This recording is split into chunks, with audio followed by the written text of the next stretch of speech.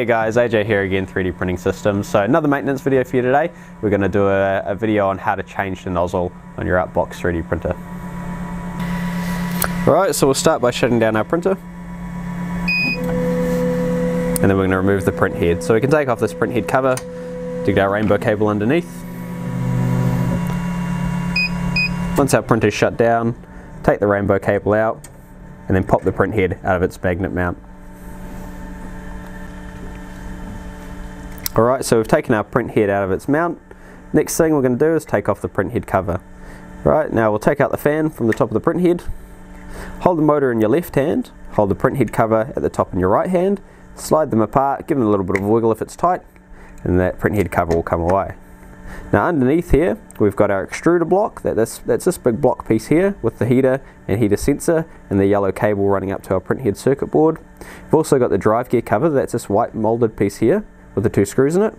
Underneath that drive gear cover is our drive gear that pulls the filament through, and the filament runs here, down the feeder, all the way through into our extruder block, lastly with our nozzle at the end, which we're looking to replace or change. Now that we've exposed our nozzle, we'll plug it back into the printer to heat it up. So just pop it straight back in exactly how it is, put the rainbow cable into the top of the print head, and turn your printer on. Now we're going to heat the extruder, or the nozzle. To do that, hold down the center button on the side of your Outbox. Now it'll take a couple of minutes for your extruder to get to temperature. When it does, you'll hear a beep just like it has now. Once it does that, flick it off at the back, take the rainbow head cable out, and take your print head out so we can take the nozzle off quickly while it's still hot.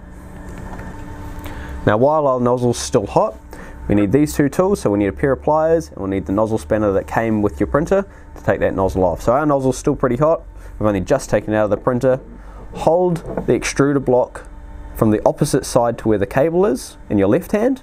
Use the nozzle in your right hand and the nozzle should come apart. Now the reason we hold it with the pliers is to prevent any damage coming to the extruder block. So what could happen otherwise is this, it may twist around, or you could even break the nozzle off the extruder block. Now that our nozzle's off, our extruder block is still hot, we're going to put the new nozzle on. So just twist it on a couple of times with your fingers, being very, very careful not to burn yourself. Once you've got it on, we can start tightening it up. Now if your extruder does start to cool during this process, you will need to put it back in your printer, perform another withdraw or an extrude to heat the nozzle back up to temperature to be able to put it back on. Right, again holding it with the pliers to prevent any damage coming to the extrude block, putting the new nozzle on so it's nice and tight, and we're all done. Ready to put the print head back together.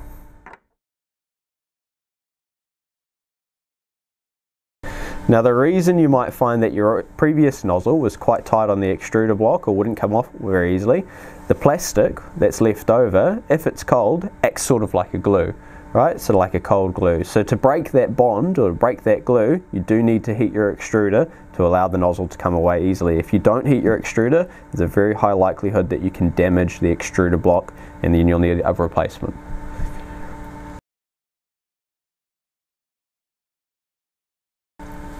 Now when you do start using your new nozzle, you will need to check that you've got it tightened properly, and the best way to do that is during your first few prints, check that there's no leaking around the edge of the nozzle here. So if you don't have the nozzle tightened up properly, this is where you're likely to see plastic start to bulge out of, right? So if that happens, make sure your extruder's hot, go through the process again to remove the nozzle, clean as much of that plastic off, maybe even grab a spare nozzle, and you'll have to put that new nozzle back on.